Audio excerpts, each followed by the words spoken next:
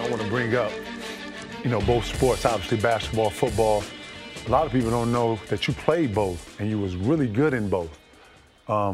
Take us through, playing basketball in high school.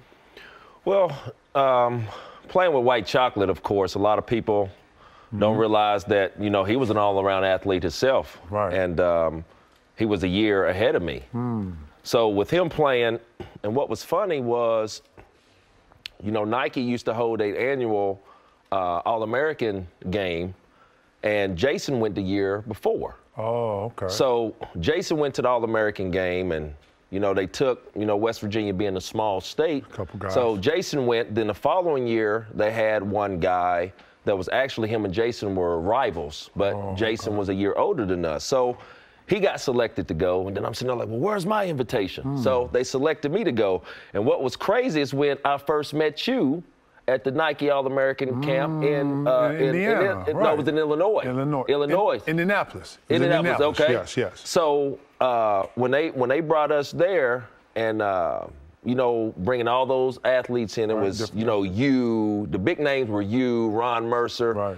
And then the underclassman there was Shea Cotton out of California. You remember him? Okay. Very good. Shout to Shea Cotton. There you go. Right. So, a lot of the athletes that were there were basketball all year round gym rats. So when I got there, I was a seasonal athlete. So got there, seen you guys, top 5 guys, top 10 guys in the country. So in a roundabout way, I kind of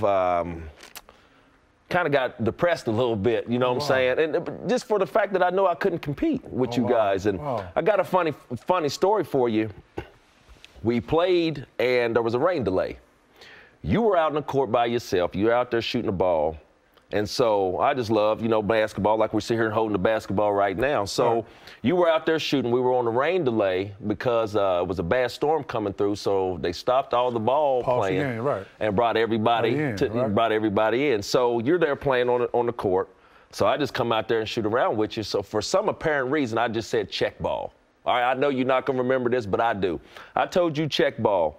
So this is really what discouraged me. You and Shea Cotton helped me go to football. So I stuttered, then tried to go to the hole real quick. Laid that thing high off the glass where that white box is. You went up there and cleaned my ball. You went up there and cleaned it.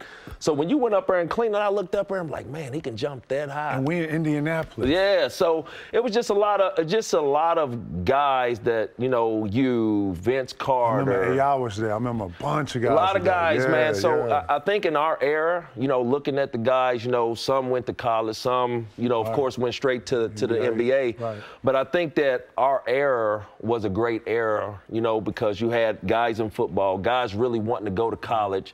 Guys were blessed, fortunate to go to the league. So, shout out to you and Shea Cotton, man, because if y'all really wouldn't have discouraged me to play basketball, to play football, then where would I be at today? Because I know Tony Gonzalez plays 2 sports too. Antonio Gates, I think, played basketball a little bit. These guys played. Those guys made the transition, and I think nowadays, these athletes nowadays need to leave all their options open and not just take one sport. Was you changed it, knowing the protocol with concussions and stuff? If you can go back and knowing what you know about the guaranteed money and all that, would you change the sport, knowing what you know now, being able to go through it and all that? Would you change your decision? I think now, knowing how great you were in the NFL? No, because I still love the game, man. It's the love of the game, man. It's just like you can go anywhere. Right. If we could lace them up right here behind us, man, we can get it in. So I think the love of the game you develop, in your youth. Right. And then as you grow older, you continue to love of the game. So, man, I've always had the love of the game ever since I was 6 years old. Man, that's great, man. I'm glad you chose football because without that, we wouldn't have got to see the great Randy Moss and blessing us with some real skill, my dude. Yes, sir. Every 21, Randy Moss, we in here. You know what it is, right?